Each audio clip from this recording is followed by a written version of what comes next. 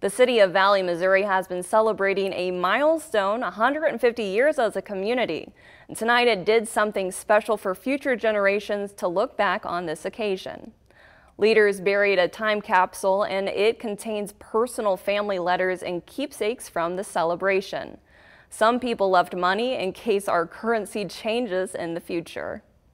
So many things change throughout the years. And it's good for the future generations to really see what we felt was important, what we did to celebrate, and to honor all of the citizens and the businesses here in our community.